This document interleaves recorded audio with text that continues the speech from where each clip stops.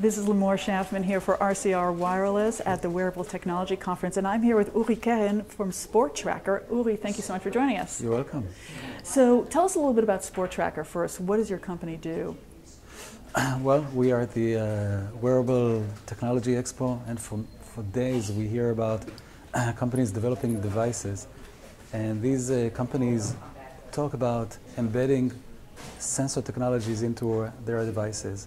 This is what we do. We are a technology company developing optical-based sensors, and what we've developed is a sensor that, this is the sensor. Okay, let me zoom in here. Let me see. Alrighty, I got it. Okay, so this is the size of a very small device that actually it's a chip that can be embedded into any wearable device. So basically we are bringing optical sensors into the consumer wearable device market. Explain optical sensors to me, because I'm not sure I know what that is. Okay, what we do is that we use light technology. This is very similar to radar. We shoot light into the body, we collect the return signal, and based on that we analyze and extract vital information such as heart rate, calories, very accurate calorie count, stress level, and more. This technology is being used in the medical market for many years, but it is a huge challenge to bring this technology into the consumer market. We, as a technology company, are developing this technology for the past 3 years, and we brought it into a level that can be used in the consumer market.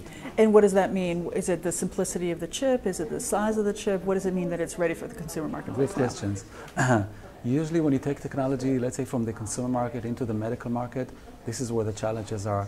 With this technology, the challenge is to take something that works in a lab condition, such as a hospital, and implement it in the war zone, which is the consumer market. What is the consumer market? Consumer conditions is changing lights, it's motion, running. This is the application. For example, one of the most complicated areas in the body to measure heart rate is here, and our customers are requesting that we measure heart rate accurately from the wrist.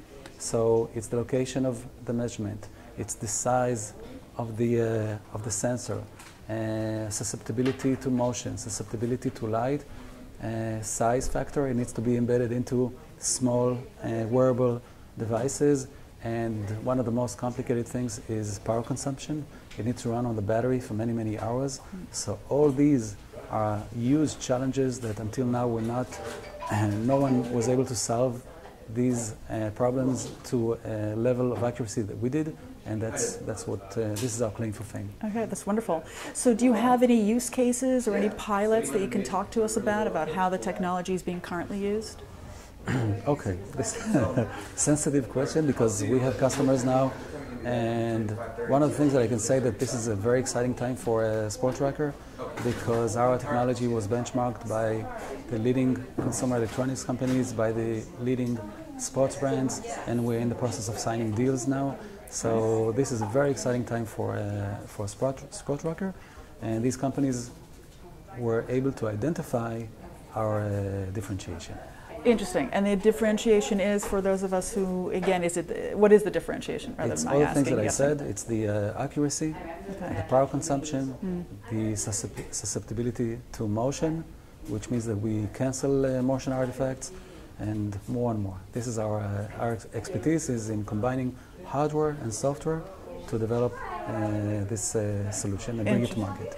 And so what companies are going to be doing, they're going to be taking your solution, embedding it within their own technology product that they have in mind, and then working with you, but they're the ones that are taking on the product design of their product, all the other aspects of it. Is that true? How do you work with companies? What are you actually offering, and where do they come into the mix, and how do you work together? Okay, you're asking great questions. Our expertise, we are a technology company, and all these companies, which are consumer companies, know how to design and develop products, and they also know the customers. So this is our expertise is in taking and bringing the technology as a plug-in solution, meaning that you take a device, an existing device, and all you need to do is take our chip, plug it in, and now you have all these accurate heart rate monitoring data. Great. And if they want to cover other different kinds of data, then you can configure the chip to sense different kinds of things. Is that how it would work? This is correct. This is correct. The PPG This is called the PPG technology, which is an optical-based technology, and the potential of this technology is high. There are many applications that can be developed based on this signal. One of them is heart rate. We have many more. Can you give us some hints as to the other ones? Sure. Blood pressure, and so on and so forth. There are many different holy grails that we are planning to develop algorithms. And these are mainly software algorithms. Fantastic. So I see right here you actually have an application that's capturing some kind of data. Can you tell us what we're seeing here on the laptop? This is correct. What we are displaying is actually the signal that is being monitored in real time. And because the questions are so difficult, you can see that my heart rate is very high. So you can see my heart rate here. He's telling the truth, folks. You know he's telling the truth. So my heart rate is in the 50s, so I'm really not stressed. This is great, very cool. And so this kind of information, though, with these consumer products could be used for, could be put on a cell phone. I mean, it really doesn't matter. It's just a display. Yeah. So whatever's being captured, the developers can develop whatever kind of interface they want, show whatever kind of data they want to show in a particular time, the way the user wants to interface with that data, et cetera, et cetera. This is correct. If we look at the wearable device market now, most of the devices base their information on accelerometer. These are motion sensors, and these motion sensors provide very basic information. Even calorie count is not really accurate, because let's say that two people are the same age and one is fit and the other is not, and they will probably have the same calorie count. And the only way to really accurately measure calories, for example, is using heart rate. If you talk about stress level, you talk about many different aspects of your health. These are indications that we can provide to people so that they can live a much healthier lives. And this is integrated into their other wearable devices, such as a watch, for example. Imagine everyone is wearing a watch, so now this watch is going to be your health monitor.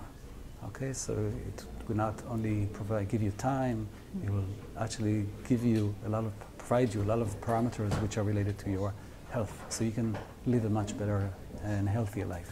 So now, do you think, just let's take a look at the marketplace now for a second. Do you think health and fitness are the way that wearable technologies are going to increasingly penetrate the consumer mind share? Is that the path that you anticipate happening? Okay, we see three segments in the market. One, which I will leave off, is medical, which we decided at this point not to deal with. And there are two other market segments. One is the sports and well-being, and there are many wearable devices out there, so we see ourselves in this game, and there are millions of devices being sold, so there's huge potential there to embed our technology into these devices. But the next market that we see, which is very exciting, is the infotainment. Infotainment meaning the smartwatches. The smartwatches, what we think are not only, let's say, devices which are social or devices which are connected to mobile applications. They are convergence of these types of functionality, but also of consumer health. And if you embed sensors into smartwatches, now you have both. You have a social device or an accessory, but you also have a health gauge or a health monitor. This is where we can transform the smartwatch into a health gauge. Right. So you think that those two are going to really come together, and consumers are going to actually really want that?